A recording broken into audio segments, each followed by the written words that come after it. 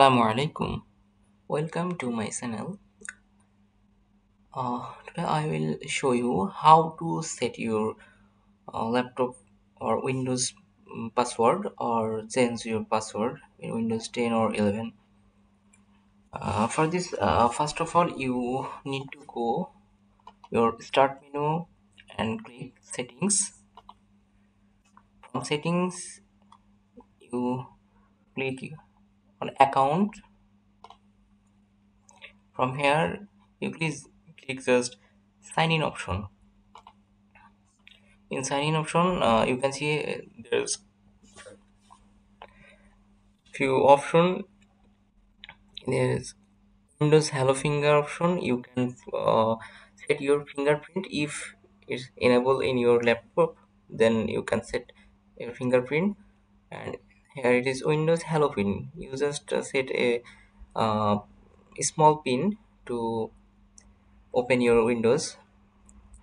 Another is security key.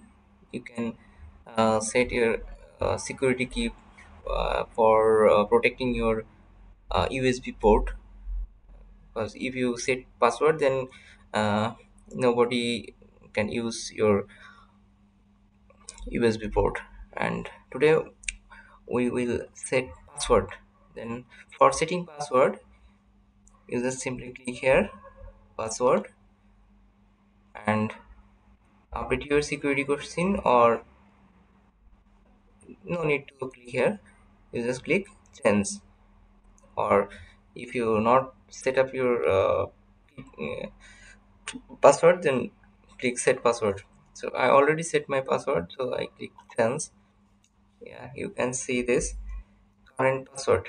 You just simply, if you want to change your password, you just simply click, input your new current password and click next.